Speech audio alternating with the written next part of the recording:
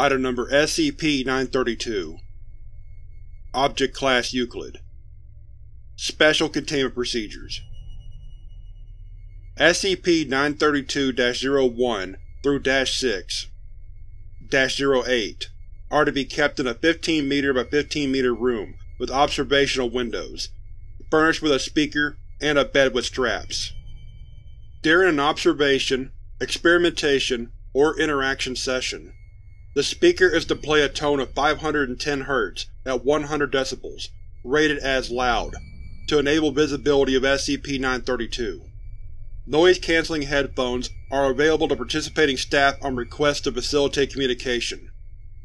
Once every 3 days, a D-Class personnel is to sleep in the bed in SCP-932's chamber for feeding purposes.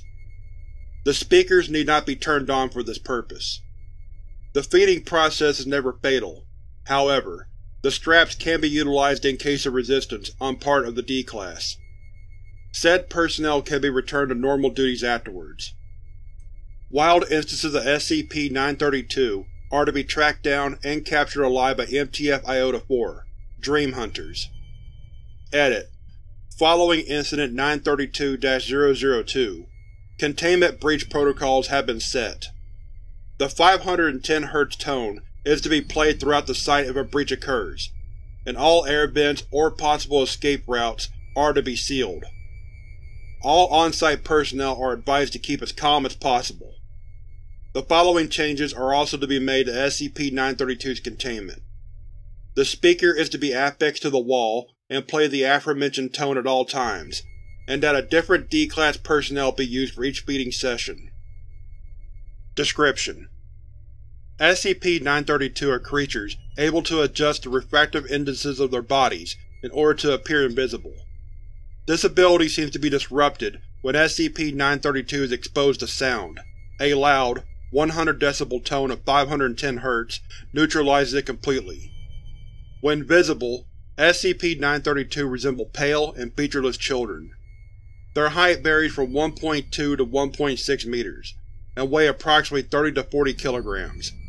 In large numbers, SCP-932 have been able to pin down and fully immobilize an adult human. SCP-932 hunts by silently following an individual to his or her dwelling, in groups of no more than 8 individuals. If necessary, SCP-932 will lie in wait near or under the victim's bed for several hours until he/she falls asleep and enters a state of rapid eye movement, REM sleep. When the victim enters this state, the pack of SCP-932 will pin the victim down, secreting an unknown pheromone that causes the victim to wake before the REM cycle is complete. These effects are highly similar to other anomalies which prey on victims during REM cycles, or cause paralysis during sleep, such as SCP-966, SCP-3060, and SCP-122. In most cases, the victim will be conscious but immobile, leading to a general feeling of panic.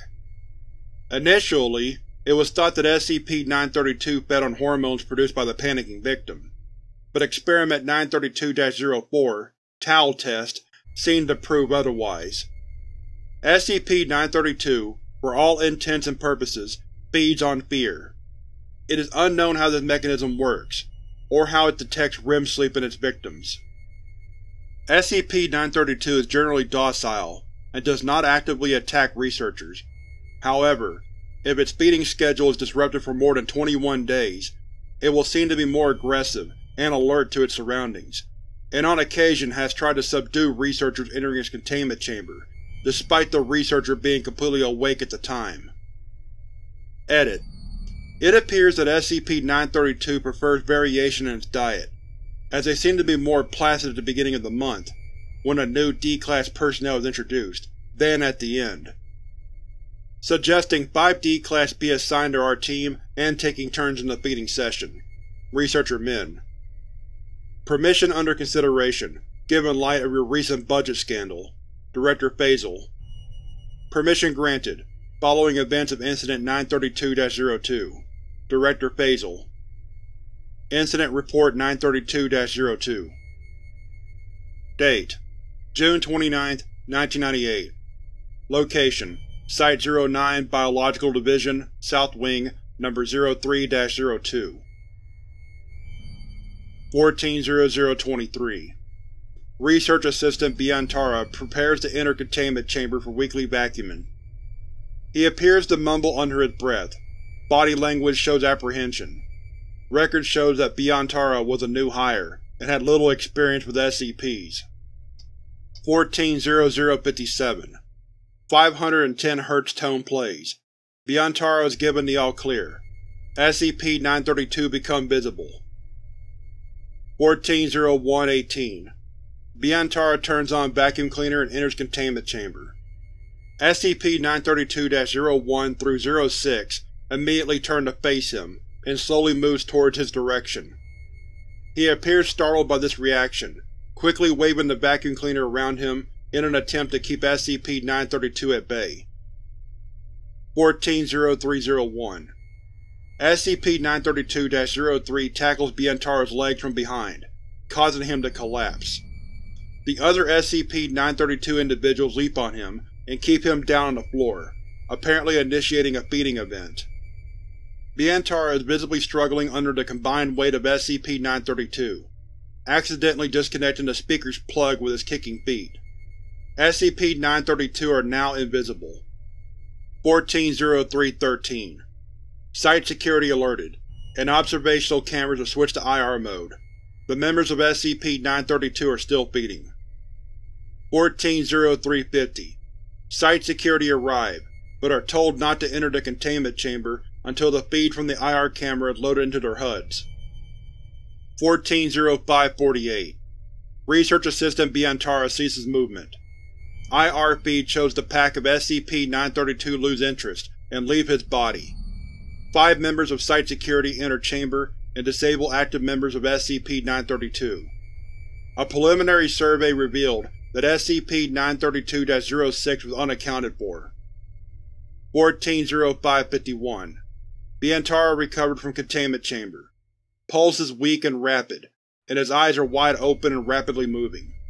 On closer inspection, his pupils appear dilated despite the bright conditions of the chamber.